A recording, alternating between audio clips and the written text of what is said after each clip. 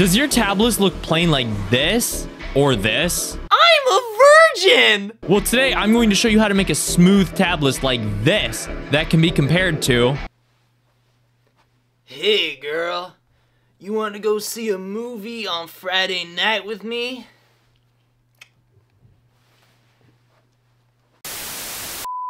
Sorry about that intro, but you are going to need a couple things before we can begin, most of which you probably already have on your server. So first of all, you're going to need to be running a paper MC server. You can also run pufferfish or purper MC, but no vanilla. You're also going to need that tab plugin. That's literally what it's called in its GitHub. But this plugin is amazing. It has so many features, but we're only going to be talking about the Tablist for today. You may also want the placeholder API plugin for different placeholders, such as how many players are online or what the player's ping is. However, some of these placeholders are already built into tab, meaning you won't need placeholder API, but it's still a good plugin to have because it has hundreds of different placeholders, and it's just a good plugin to have on your server. And for the server logo, you're going to need the itemsadder plugin. So this step is optional because the itemsadder plugin costs about $20 and you don't really need it, but it does look pretty cool. You could just use a regular resource pack. This is a little bit more challenging, or you could just write the server name out in text. It looks fine either way. If you do decide to use itemsadder, you're also going to need the protocol lib plugin and loan libs. All the links will be in the description, so you can just go down there, download the plugins, place them in your plugins folder, restart your server, and you should be good to go. So make sure to subscribe or this won't work, and let's get your Tablist set up and ready to play. You don't really play Tablist, do you? Whatever. Okay, so when we install the tab plugin, it will come with this really gross pre-made configuration. So we're going to be changing all this, but if you like this, then you can go with it. I'm not going to be showing you how to install these plugins. I think it's pretty basic, and I've shown you how to do it in multiple other videos. But if you do need help, I can help you out in the comments or my Discord server.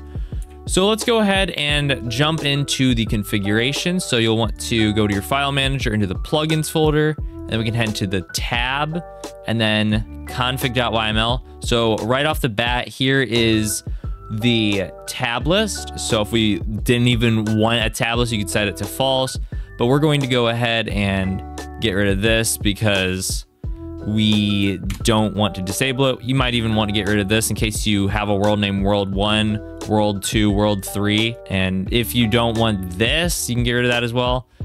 But I think this is fine. So what we're going to do to start off, I just want to get rid of everything. So just get rid of that, copy this, get rid of this, and paste one of those again. There we go. So now the first thing that we'll want to do is we're going to add some like lines on the top of it. So the pre-made configuration already had this, but I like to do it my way. So we want to put the little and symbol, the number 8, and then we want to put another and symbol and then the letter M. And then you just want to hold down your space bar for a bit, as long as you'd like, and then put an and R. And then let's say we also want this on the bottom as well. So we just want to paste it down there, click Control S or click Save Content. Then we can head back in game and type /tab reload. We're going to be doing that a lot. So there we go. We have our 2 little lines. So now the next step is we need that server logo. So I made a pre-made itemsadder configuration. So you'll just want to go to the link in the description, download that. This step is optional.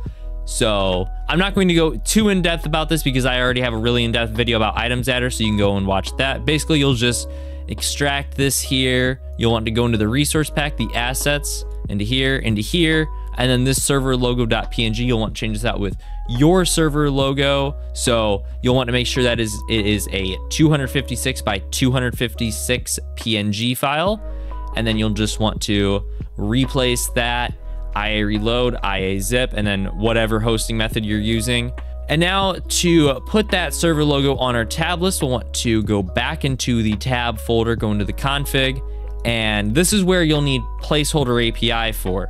So we can space down a line or enter down a line, and then one of these, my keyboard is broken, and then some air quotes, and we can put, we want to put and R. If we don't put and R, then this will cause weird issues. And then a %, IMG underscore server logo, and then another % symbol.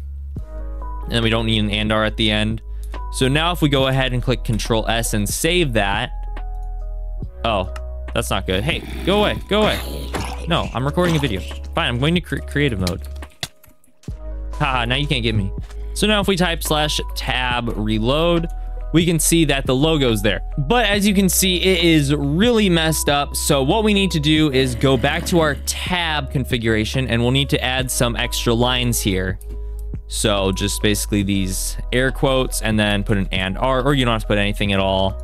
And then we'll do 2 on the top and then 2 on the bottom. Let's see how that looks. So we want to do /tab reload. So we still need like maybe 1 more line on the bottom.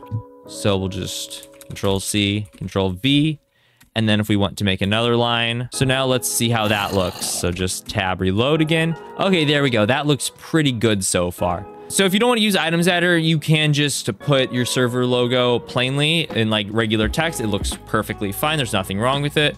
So let's say you want to make a nice gradient. So we can head over to this RGB bird flop website, and we can just put like your server name here. So server name, that's plain. And then we can change the colors. So let's say we only wanted 2 colors. There we go. You can edit these however you want. And then you'll just want to go ahead, go up here and click Control C, copy all that, head back, and then just paste it in. Make sure you're on the and hashtag one though. So then we can head back into the game, type /tab reload. And there we go. We have our nice server name as a nice gradient. We'll get back to animated gradients in a bit. I just wanted to show you how to make simple gradients. So I'm going to go ahead and get rid of all that and bring back my server logo because I want to make it look really nice. So now we're going to show the player like their ping and how many players are online. So there are a couple ways to go about this. So tab itself has some placeholders built in. You don't need placeholder API.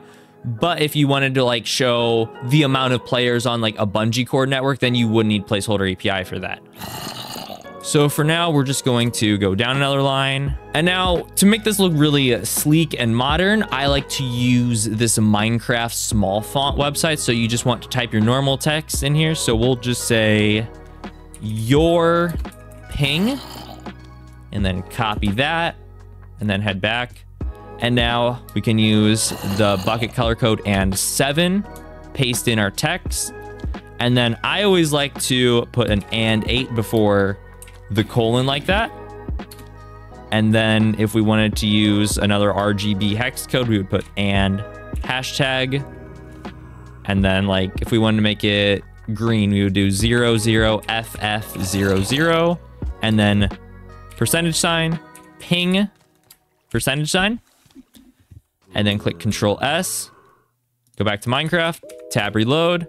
And there we go. We have 86 ping. That looks really nice. Like, and then let's say we wanted to make how many players are online. So we could head back and instead of this, we would type online players and then go ahead, copy that, head back here. You know the drill, make a new line, air quotes and 7, paste that in and 8 colon. And then we'll say, and hashtag, keep it nice and consistent, so 00FF00, and then we can use %online. This is built into tab. But if you were using placeholder API, I think it would be server_online. You'd have to download the server placeholder expansion though. That's a mouthful. So we can go ahead and click Control S to save this one once again. Go back in the game, tab reload. And there we go. That's looking pretty nice. So now what we're going to do is we'll just add 1 more line, give it a little bit of separation. We can put an and or you don't have to. And then once again, head back, tab reload. There we go. Now our top is done. So what if we wanted to have both your ping and online players in just 1 line? So that's where the animations come in. Now, this isn't like animating like a cartoon or anything. It basically just, you have multiple lines and it switches between these lines every certain amount of ticks. So what we'll do, we'll just copy both of these and Control X, and then we'll save the file. Always get in the habit of saving because that's important.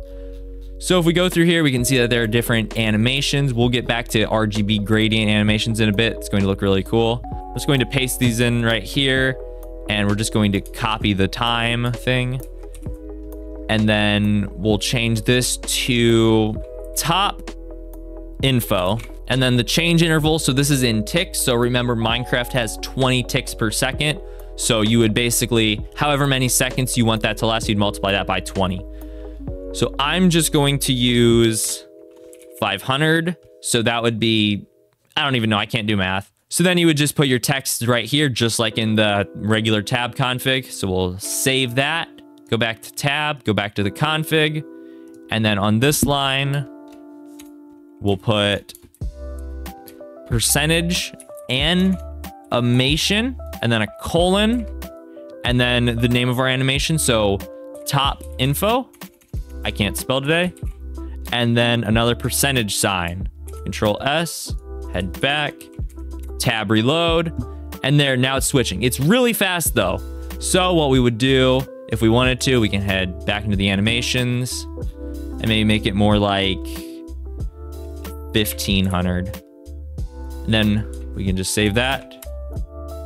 So now it lasts just a little bit longer. So you can add like as many lines as you want there. Okay, so now I think our top is done.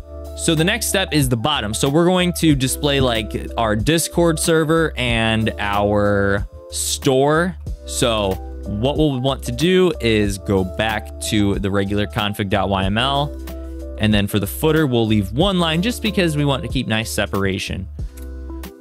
That way it's not all like crammed in, you know? So right here, we're going to put another and7, go back to the small font generator, and we'll just say web store.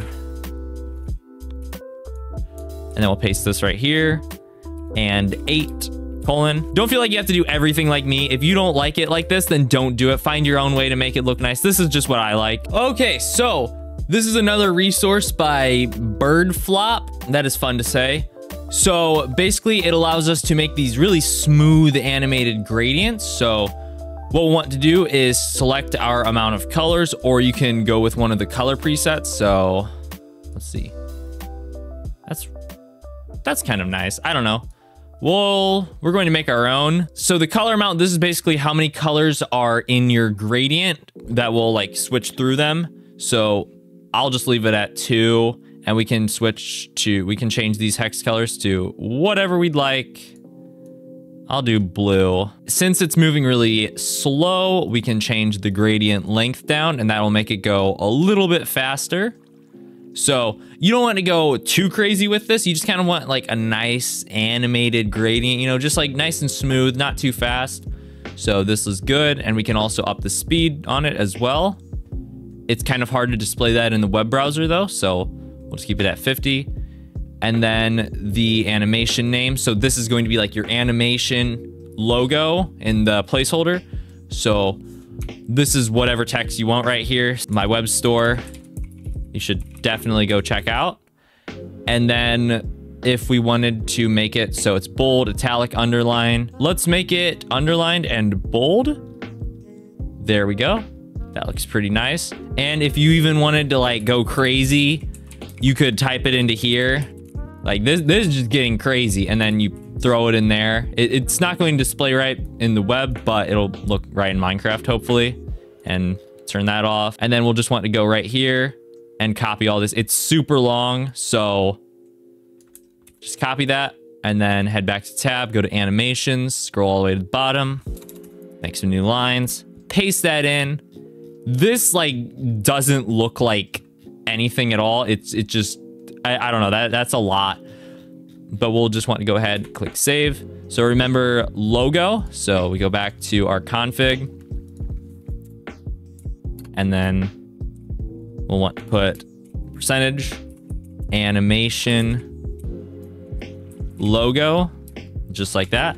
And then before it, we'll want to tell it that it's actually our web store. So we can head right here, web store, copy that, and then and7, keep it consistent throughout, just like that. And now let's save that and see how it looks. There we go. Look at that. That is really nice looking. You have to admit, that looks really nice. And now let's do another one for our Discord server.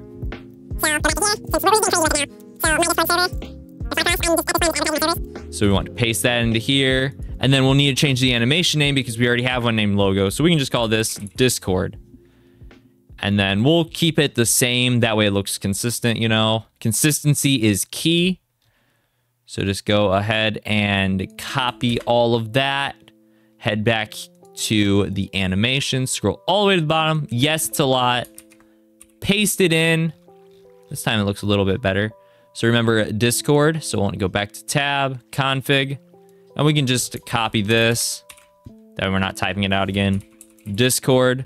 And then we'll want to change that to Discord as well. Copy it. And get rid of this.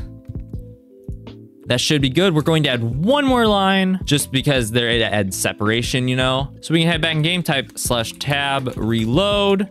And there we go. That looks really nice, but this looks really good. One more thing that I'm nitpicky about, we can head into the config and we're just going to make this side just a little bit longer, making the tab list take up quite a bit of space. Makes it look pretty good. We only have to do that for one though, and type /tab reload. And there we go. It takes up quite a bit of space now. That looks incredible. It's very sleek, minimal, modern.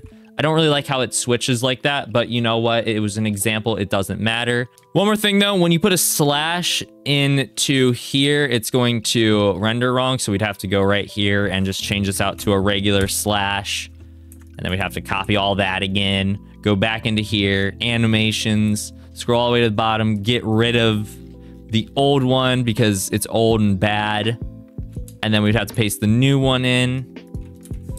Tab reload one more final time, and it looks pretty normal. It still looks pretty bad. You probably just want to use that with regular text. Now, I have some homework for you. I want you to get creative and make your own nice tab list, and then I want you to send me a picture of it in my Discord server. This totally isn't just a ploy to get people to join my Discord. You can also get some inspiration for your tab list by joining both of my Minecraft servers. They are really fun, and you can also catch me live on there every Sunday night. So until next time, I will see you on the other side, and happy crafting.